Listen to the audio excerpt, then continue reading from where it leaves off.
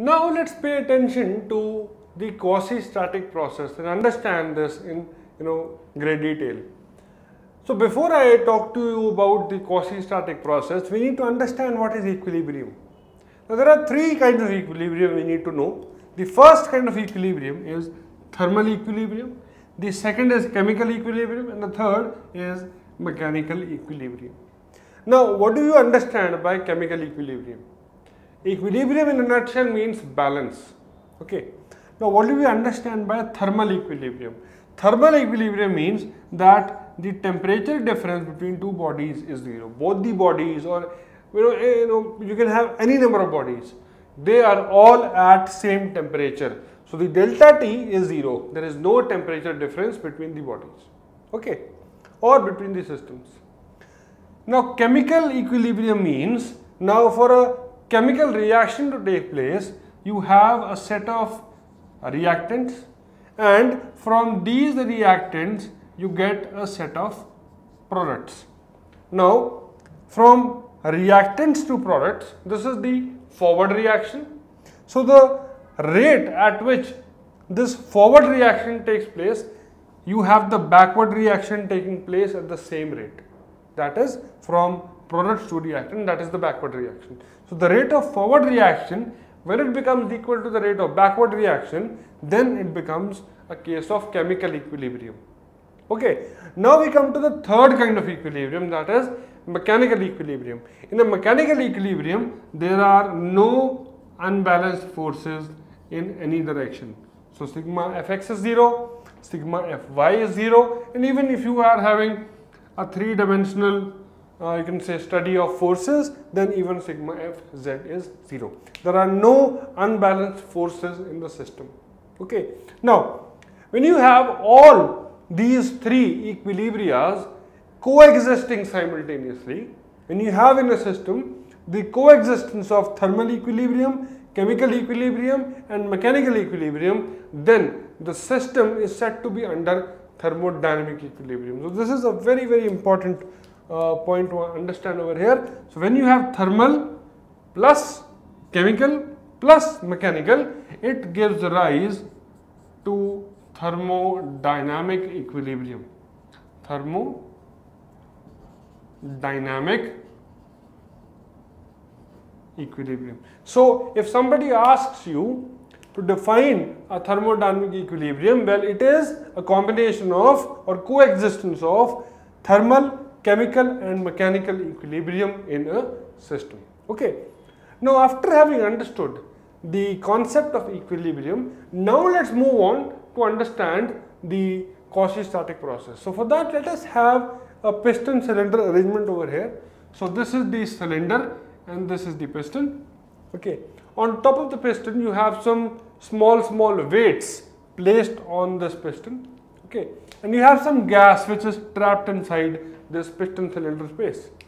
Now what happens is, you remove one weight, or before I remove that, let us assume that at this particular you can say condition, the state of the system is at state 1. So at this particular state, the pressure is P1 and the volume is V1. Okay. Now I will remove the first weight.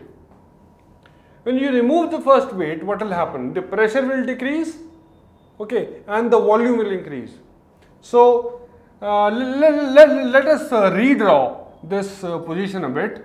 So let me move it up. So you will have high pressure. So this is high pressure, pressure 1.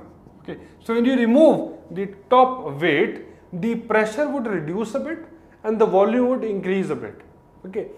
So this piston will have a new position, and let us say that position is not very far, it does not move a very long distance, it is just this much. So this is the new position of the piston, which is not very considerable. This is a very, very small distance through which the piston is moved. So this is not even this much, this is very, very small. Okay. So let us say the pressure has dropped this much and the volume has dropped. So this is the new condition. This is the new state. Okay. Then you remove another weight on top. A little bit, more upward travel is there, so you come to this particular state. Okay, so when you keep on removing these weights, your piston will keep on moving upwards. So you will get a process which is of this sort. Let us say at 2.